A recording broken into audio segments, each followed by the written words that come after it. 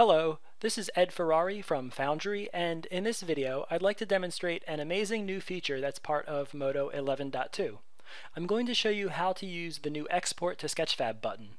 So the first thing we'll need to do is come over to our browser and go to sketchfab.com and register to create an account.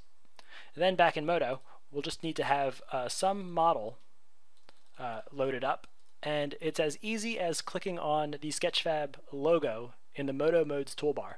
So once I click on that, we'll have the Sketchfab uploader, and I'm just going to click on the login button, and I'm already logged in, but you can just type in your password here and then click login.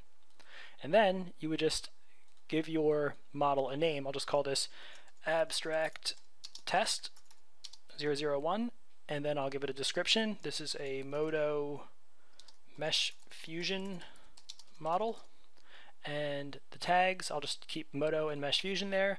I'm going to leave draft mode and private toggled off. We don't need a password. Everything at default is fine. So now I'm just going to click on Upload to Sketchfab.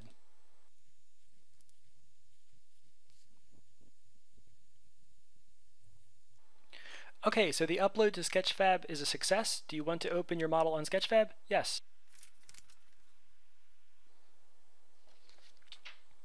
And after a couple minutes, our model is in Sketchfab. So we can tumble around, we can zoom in and out, pan. It's pretty awesome. Change the lighting. So it's really, really cool. I'm sure you guys are going to come up with much better stuff than this, this model here. But what's nice is I can come over to the model inspector and I can check out the wireframe. We can turn on a matte cap to see what it looks like with a different matte cap.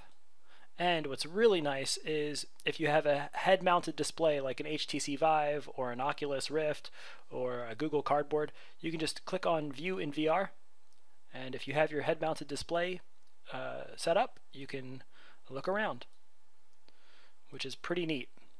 So you can view this in both VR and AR. So I hope this has been helpful. Stay tuned to Modo Geeks TV for more videos about Modo and Modo 11.2.